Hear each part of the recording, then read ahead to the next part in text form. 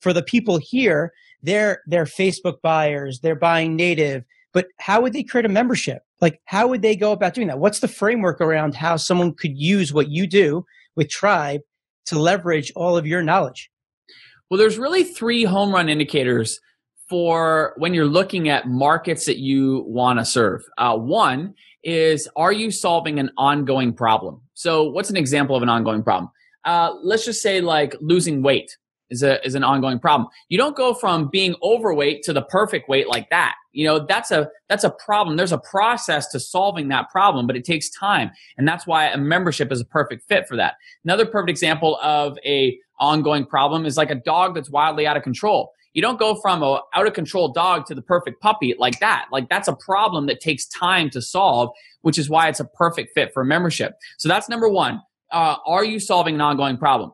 Number two, are you teaching people a new skill? So when I think about some of the markets you just mentioned, like ad buying, like you don't go from not knowing how to buy ads effectively to becoming like a great ad buyer like that. Like, that is a journey to mastering that skill. And even when you've mastered it, there's always things that are happening in the marketplace to deepen that level of mastery. So sure. Just like, in a black belt in karate, you don't go from a white belt to a black belt like that. It takes time. There's a journey to it. And even when you become a black belt, you still, there's levels to the mastery of that material. And so if you're teaching people a new skill, that's another home run indicator. And right now, I will tell you, the markets are booming. Like in our communities, memberships are booming because people are hungry to learn. Like, there's never been more people online than right now. And there's never been more people spending more time online than right now. And in fact, there was a research study that was done out of the UK where they asked 2,000 people that had been quarantined. And they said,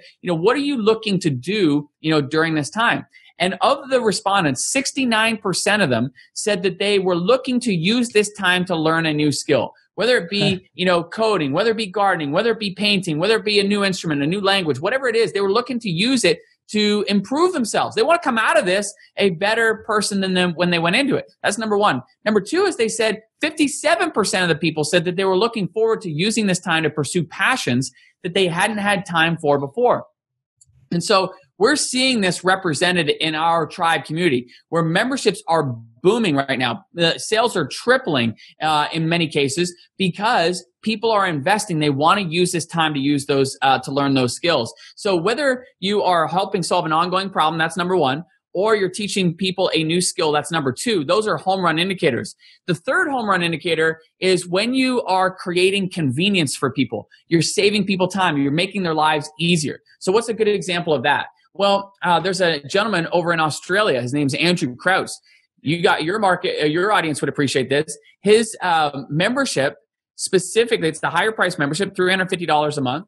And he creates Facebook ad templates for real estate agents. And so a real estate agent, they don't want to become a Facebook ad expert. They just want to be able to use Facebook to be able to advertise their homes. They want to focus on selling their homes. And so what he does is he takes the thinking out of what to do, and he creates these Facebook ad templates that are plug and play for those real estate agents. And they're more than willing to pay for the convenience of having that given to them so they don't have to think. And at the end of the day, the return on investment isn't a no-brainer for them, because if these ad templates help them sell one new home in the entire year, the whole membership is paid for itself. And so that's an example where he's giving them templates, saving them a ton of time. And there's many examples of this. Like, we have many teachers in our marketplace that provide lesson plans for other teachers. And so what does that do? That's, again, saving time for people, because the teachers don't have to waste their evenings and weekends lesson planning. Instead, they just get these lesson plans and they can roll right into the classroom with those. Or there's another site called Teen Life Ministries from Paul Evans.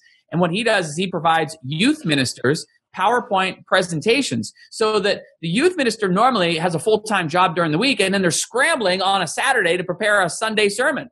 And so what he does is he gives them a PowerPoint presentation so they have it pretty much done. They just got to make a couple tweaks. It saves them time. So again, this is another example of a market where you're creating convenience. So if you are solving an ongoing problem, if you're teaching people a new skill, or there's an opportunity to create convenience for people, those are three home run indicators for a membership.